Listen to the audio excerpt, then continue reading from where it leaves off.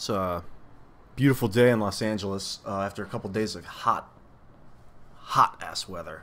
I think it was 103 2 days ago. And then yesterday it was only about 90, but I drank so much alcohol 2 nights ago that it felt like it was 150 yesterday. It felt like it was like 100 yesterday. I was like just incapacitated during the day. Like laying in my bed, waiting for the heat to subside, trying to cool down, touching the cold sheets. And then today it's like 72, sunny, windy, barely windy. Just a nice cool breeze. Enough so where if you put water on your face, you get super cool, like it cools you way down. I'm thinking a lot about the collective consciousness and the power of the collective consciousness. And I'm revitalized remembering that it's actually happening. And resistance is such a normal part of life that, what is it? It's changes. It's not that changes people. It's the resistance to change is painful, and the resistance is natural. Like for me, like a light worker, someone that's obsessed with making things better, to the point where it's like unhealthy to think and worry about it, because it's like a farmer that wants to grow some crops, puts the seeds in the ground, and then gets frustrated that he doesn't have the crops yet. And that's how I feel with emotions and like human stability and consciousness. Sometimes you'll see like, okay, I did it. It's done, but it's never done. You're never done. You have to keep going, and you have to keep doing it forever. I don't think this ever stops. It's so tempting to rest on my laurels. Like, I made the YouTube videos. I got through to some people. I did it. Now I can just relax.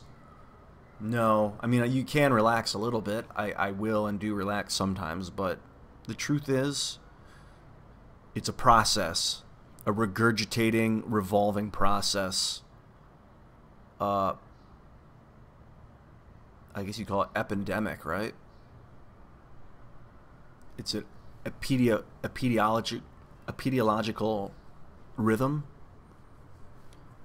I'm not sure if that's a real word, epidemiological, but I think it is. Epidemical, like that.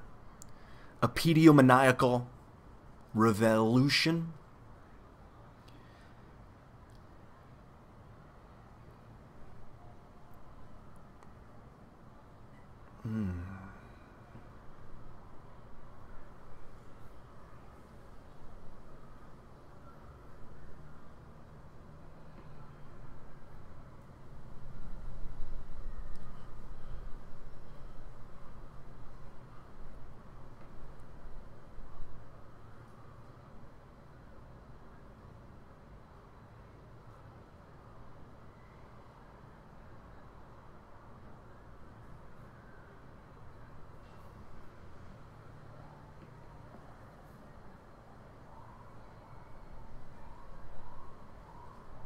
Just thinking about cause and effect. First I was in there just relaxing and offering healing energy to you, the camera, me, whatever. And I think what happened at one point in my life, so I'm like, can be a little edgy sometimes. I used to be not edgy at all. But then when I don't know if you've ever experienced this.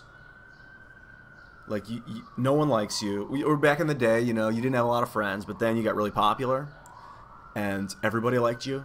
They didn't even know you, but they liked you. If you've experienced this kind of thing, and you should, it's worth it, because we're here to help each other anyway. It doesn't really matter if you're famous or not. But like when you're really famous, and I was so used to my life just normal. But people were like calling and coming over, and like more and more and more and more, and then it doesn't scale up. Like, it's not like tomorrow you'll have this much more, then the next day you'll have this much more, and the next day you'll have this much more. So in 19 days I can calculate that I'll have this many more. It happens outward. So because of the speed of change on global internet, that it's static. It's not like you saw. It's different than like movies. It's different than. It's this ever-present ability to watch and contain and know somebody. So it's not incremental. It happens exponentially and unexpectedly. So I didn't think like, oh yeah, once I start doing this and it's going to be really good, that I'll get frustrated by it. But basically what was happening was I was still trying to be my old self, just have my normal, quiet, calm thoughts and like relate them to people on a one-on-one basis.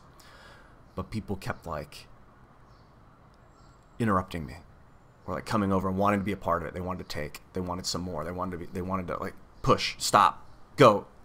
And it was really frustrating. So I created this edgy persona that would weird people out before they got to me so that they would leave me alone.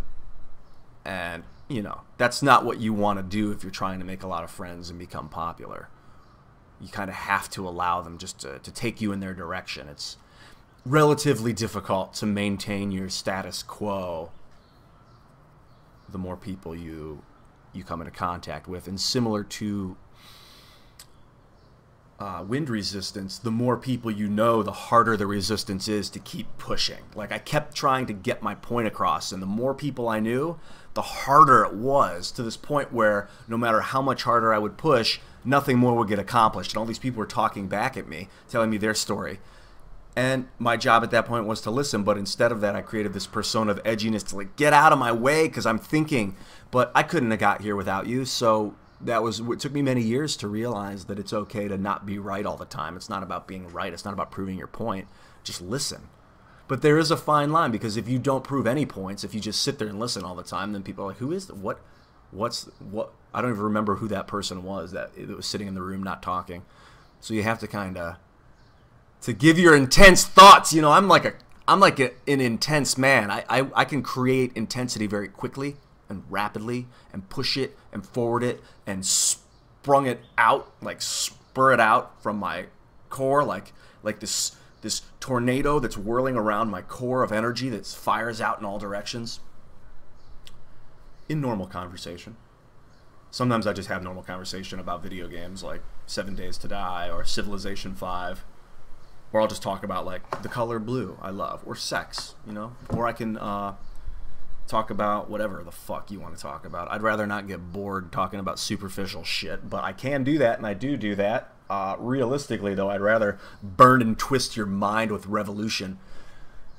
Yeah, it's that intense, man. At least it is right now. I feel like I'm gonna puke. I think it's all this coffee. I like basically was on an alcohol fast the 2 days. I barely ate hardly anything because I was like, I had to go shopping, which I finally did last night.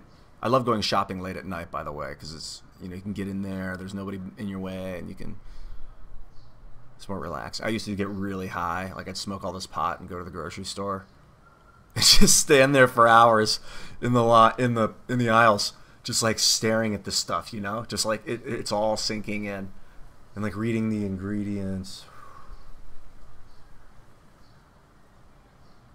So I wasn't eating much the last couple days, and I drank and kind of put my body into this like ketogenic shock. I can feel it now. I'm just pulling myself out of the mud right now.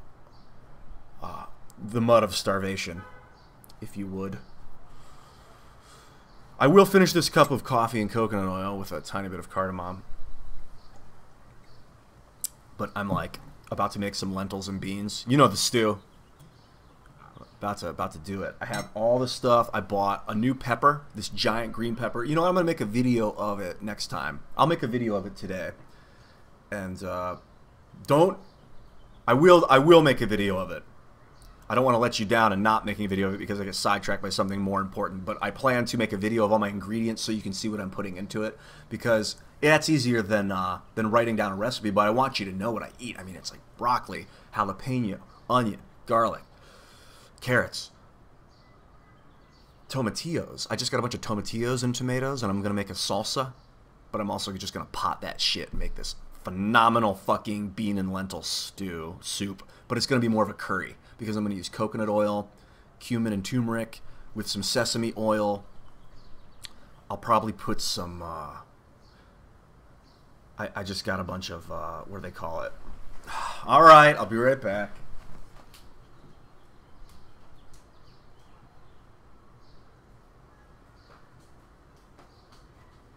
This beautiful, gorgeous thing, tahini. This is part of what makes hummus. What kind of gives it the bitter? It's sunflower butter, basically. Oh no, I'm sorry. It's sesame seed butter. And of course, if you haven't had it before, gold, liquid gold. I highly recommend getting yourself some liquid gold. I stored it in the cupboard with the basil, and it smells like basil now, so... I mean, it really smells. It smells like crayons. Gold is one of the best minerals you can supplement. We're supposed to get it out of the dirt normally in our vegetables, but because we've mined it all out, or so much of it out, that we don't get it in our food enough. And like, I don't know if you're like, what? Are you fucking serious? But like, you know, iron is a nutritional supplement. You need enough iron. Iron's a fucking metal, dude. So is gold. And yes, you need it just like you need iron. Differently, but you still need it like you need iron. Platinum too, palladium, silver, all these things. You need these things in your system to become your true self. Gold, this is colloidal gold. It says here it's 99.99+% pure gold.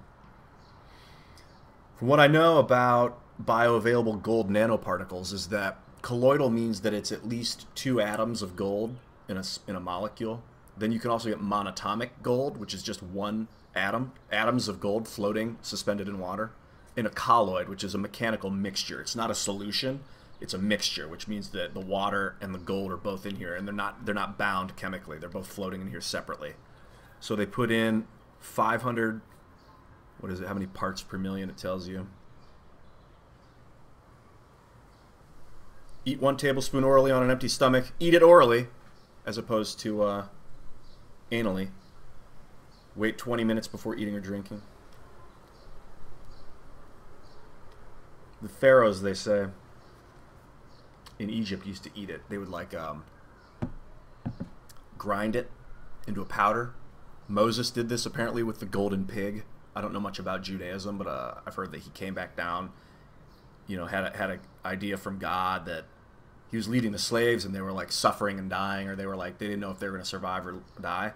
And they had some relics, they had some artifacts with them, and one of them was a golden pig, and Moses ground up the golden pig into powder and then fed it to all the Jews that he was friends with, like his company of friends, and gave them the health and the strength they needed to continue on.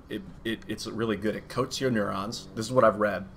It coats the neurons in your brain, causes them to superconduct electricity in your synapses to superconduct, which means they don't get worn out because the firing, the impulses are going around the neurons. When you superconduct, the electricity goes around it rather than through it. A conductor, electricity goes through. Superconductor goes around and like around it. And it can heighten your intellectual prowess. I've also noticed that when I'm stretching a lot, you know, you'll do like a stretch and you'll feel it like rip. You'll feel muscle, you'll be like, oh, if I stretched more, I'm going to tear that muscle, so I got to be careful. And then if you drink a lot of gold and you do that, you'll be like, oh, it's going to tear, and then you realize, like, oh, right when it's supposed to tear, like horrible damage, the gold fills in the tear and creates more muscle. These are my 2 experiences with it.